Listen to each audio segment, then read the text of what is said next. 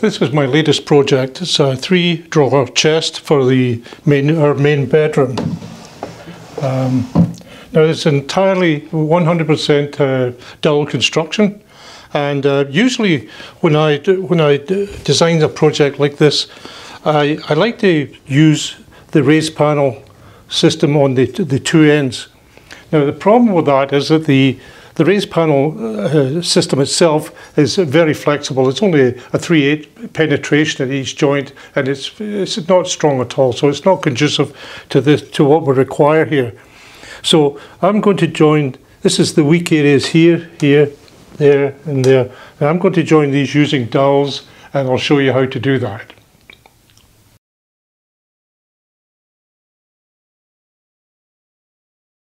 My latest project is a 3-drawer dresser for a bedroom, and this arrangement here represents one of the end panels.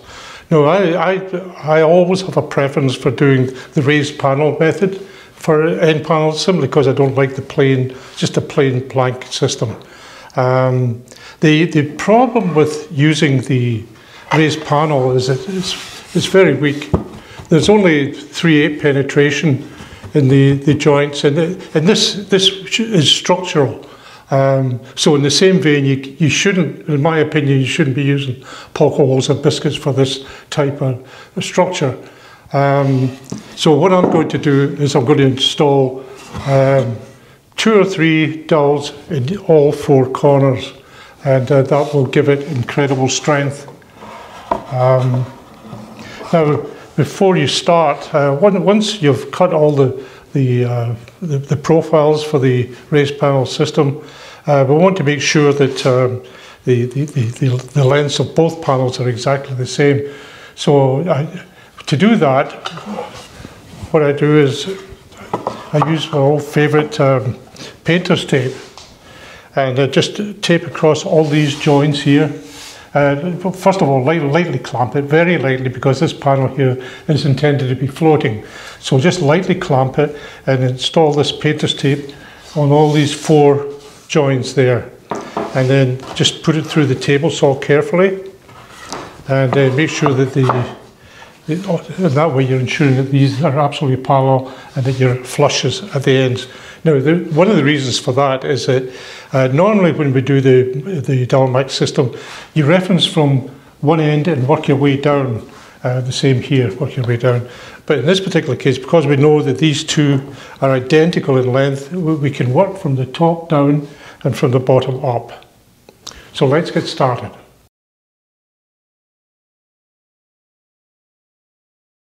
Now, as I said, I'm going to put two dowels, not 3, 2 dowels in each corner. Now, an important thing to remember here is you're going to be, in this particular case, you're going to be referencing from the front face here back and this face back. So we must ensure that these are all absolutely flush with each other. All 4 faces, all 8 faces actually, must be absolutely flush. So you've got to, there might require a little bit of sanding before you start. Now these are marked 6, 6, 6, 6, 5, 5, 5, 5, and 4, 4, and 3, 3 at this end. We'll start with this one here. Now, as I say, we're referencing from the front.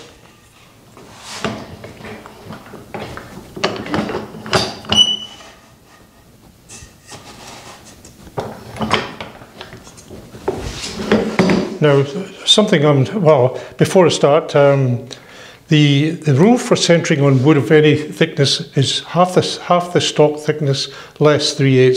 So this is 7/8 thick. So half that, 7/16, minus 3/8 is plus a 16th.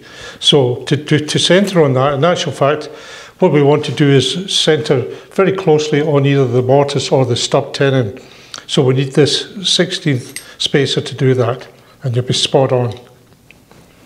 The other thing I like to do, and I'm doing it more and more, is the best way to align end pieces on the Dowelmax system is to install the indexing pin on the extreme dowel guide hole and bring it along until it touches the workpiece.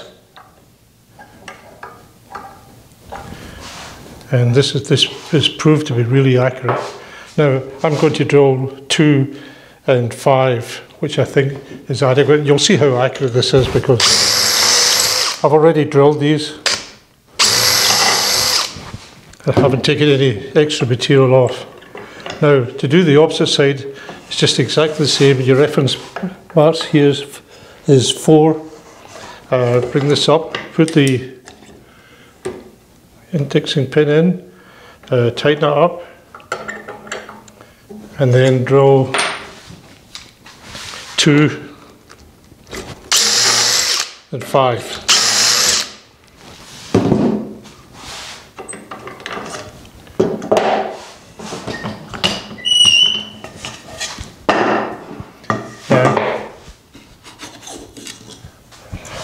Once again from the front, this is number 6 here.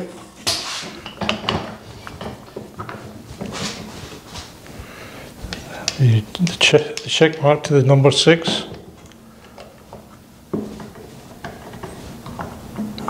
Now obviously we'll have to do exactly the same thing again with the indexing pin.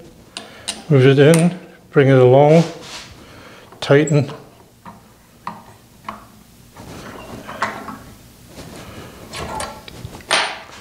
And then drill 2 and 5.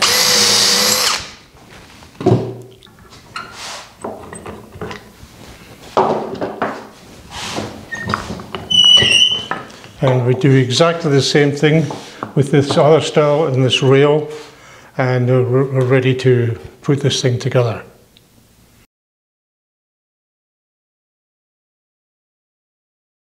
Something I should have mentioned in the last segment, it requires a drill collar adjustment. When you're drilling into the rail here, you're drilling into the stub tenon, and if the dowel's 1.5 inch, you just drill in 3/4 of an inch, and that gives you the 3/4 of an inch plus a 32nd or a 16th or so. However, when you're drilling into the mortise, it's recessed exactly 3/8 of an inch.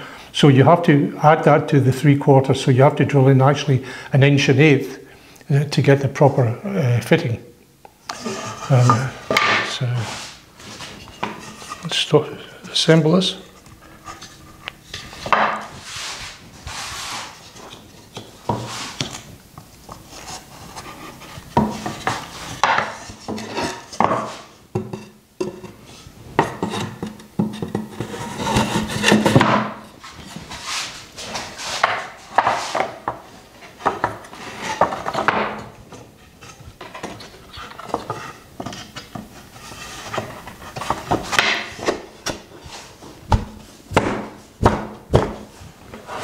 And that's it complete, and that's an extremely strong structure, able to withstand racking.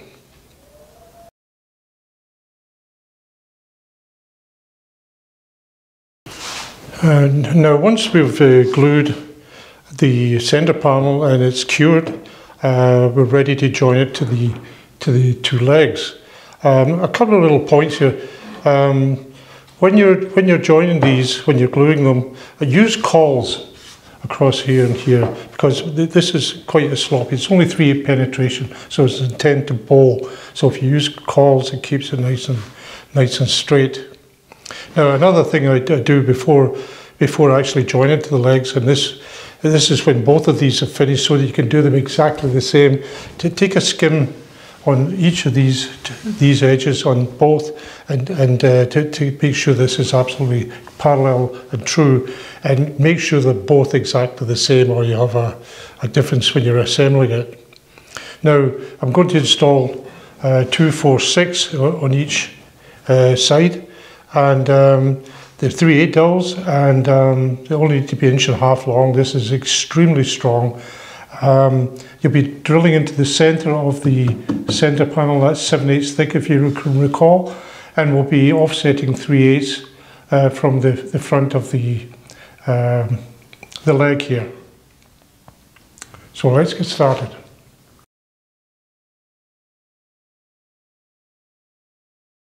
Now we begin by installing the reference marks.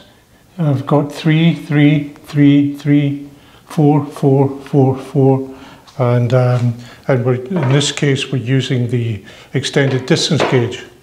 Now I'll begin with the leg.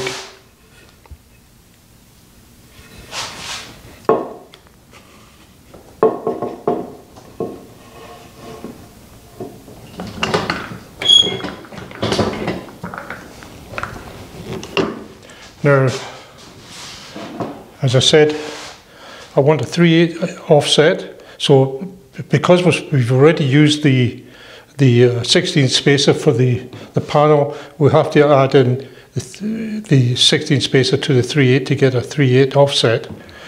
Now, once again, I'm going to use the index pin to begin. Keep it nice and true.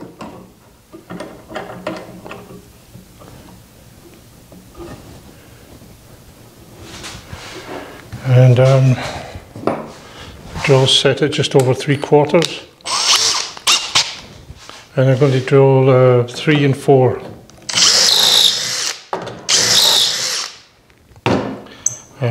Now take the index pin out, move it along. Now I always get into the same routine. I always put it on the last bore. Make sure it's straight and true and the right height. Bring it here, and then in this case we do 1 and 2.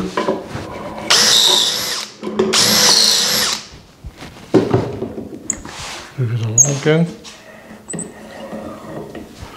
I always mark this end here so that sometimes if you get into the center here you can use it in the wrong setting, so I've got a green tape on here to show me which end is the front end, and bring it down here, tightly clamp,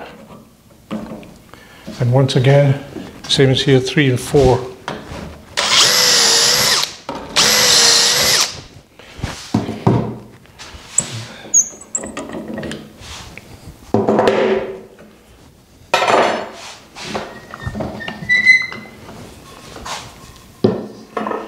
Now the panel, do 3.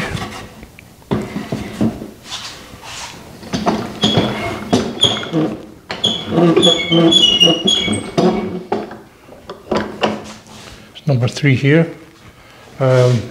So we disassembled Dowelmax again, and we installed, this is 7/8 thick, so we installed the 16 spacer. And once again, we do exactly the same thing as we did with the leg. Use the indexing pin, bring it along, tighten up, and drill 3 and 4.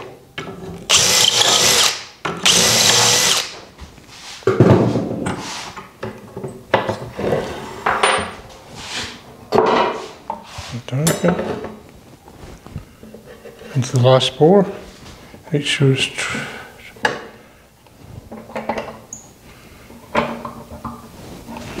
drill 1 and 2.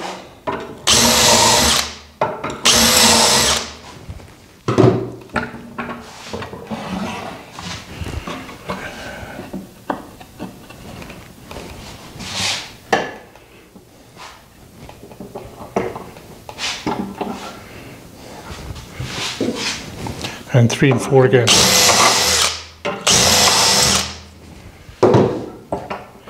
And we do exactly the same thing with the opposite leg and the other side of the center panel, and we're ready to assemble.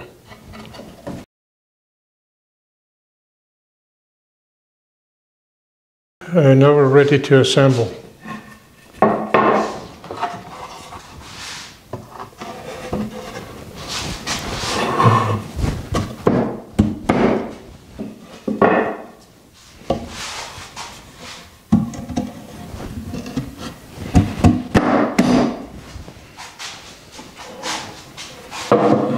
And that's the one end finished. A very strong assembly.